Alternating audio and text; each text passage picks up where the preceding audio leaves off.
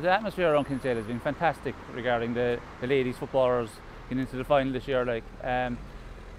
Since we qualified for the semi-final there 3 weeks ago, the town has gone to overdrive with colour and bunting, and the business people have really gotten behind things, the local people have gotten behind things, and they've really, as you can see around the town, really stepped up to the mark and have gotten behind these great group of girls that have been representing the town. The club is on a fantastic roll at the moment. Our underage is improving. As a club, we're all embracing. We're a club of hurling, camogie, football, ladies football.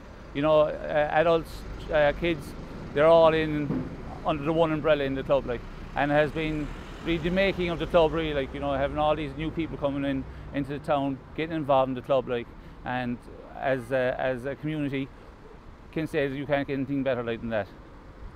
But our ladies footballers have really brought the club to the fore in the last few years. That have been people that have been the greatest ambassadors of the club going forward for the last 3 or 4 years.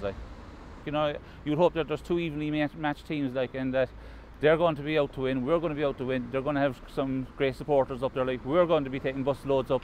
There'll be blue and white all around the stadium shouting on our team and that's what we want to do, support our girls in this great occasion for the club, for the town and for themselves. It's our first time we've ever represented Cork or Munster in any competition, both ladies or men, and it's a great occasion for us, and the entire community has captured the imagination. It has captured the imagination of everyone, school children, everything. There are people that I never knew that they were any interest in ladies football, coming up to me in the middle of the street and they're congratulating me and wishing us the best, and they say, how do I get to the final and what time is it on and everything. So it just has taken off, and that's the truth. And it was great now in the last month. As I said, we had a marvellous week here. Our intermediate hurlers won the county title for the first time in 132 years, and the very next Saturday we won the Munster title, so it couldn't be better. As I said, absolutely superb. The two ladies' trophies I showed you were the county trophy, county junior A trophy that we won a number of months ago, and the Munster trophy that we won there about 3 weeks ago. And as I said again, the like of Kinsale won that trophy last year, went on to the All-Ireland final and are in the All-Ireland intermediate final this year. Mourneabbey have won it in the past, and they've in the senior final this year, which is great for Cork that the three clubs are in the All-Ireland finals.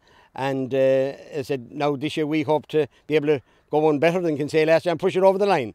Right, so we hope to be the first to bring the first title back to Cork if we can, and we'll do our utmost. As I said, we have a young squad, but with plenty of experience. You win, lose or draw, ladies football is the winner in this one, right? And there's no doubt about it that we will hope Aghada will be on the winning side. But if we're not, it has been great to get to an All-Ireland final, and we hope we'll do Cork, Munster and our parish proud. Well, Mourneabbey are a small, tightly knit community of 800 people in North Cork, and we've been in the last 4 All-Ireland series. This is our 4th effort at attempting to win. We haven't succeeded in winning up to now, and there's a great buzz about the place.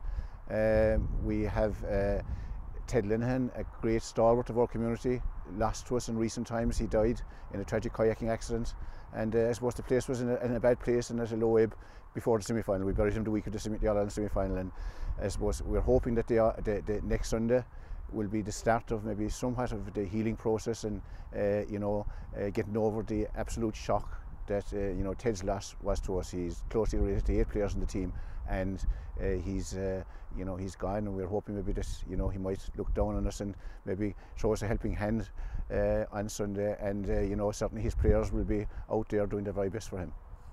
Yeah, well, I've 2 daughters involved and 4 nieces, so yeah, I suppose in general then the family have been kind of the wider family have been involved over many years with the club, and they're looking forward to it.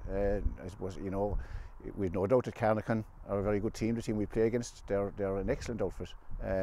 They have won many All-Irelands. We haven't won any, so they have won 5, and they're entitled to be favourites. The last year's All-Ireland winners, Donoughmore, were beaten by St McCartney's of Tyrone, and they beat St McCartney's by a big score in the semi-final. So they have earned the right to be favourites. The bookies have them favourites, and rightly so. But look, you never know. We're hoping that we might be able to take the ultimate step as well. Yesterday, Dr. Crokes in Kinsale. They played Naomh Rangers in Cork, and they were strong favourites as well. So we're hoping maybe that we might be able to do Naomh in it the weekend, and that we might rise and win. We certainly have experienced enough heartbreak anyway over the last 4 years, and we're hoping that maybe that the 3 years we've taken of it might be enough, and that we might ultimately cross the line on Sunday as winners, and we take a 1 point win any day.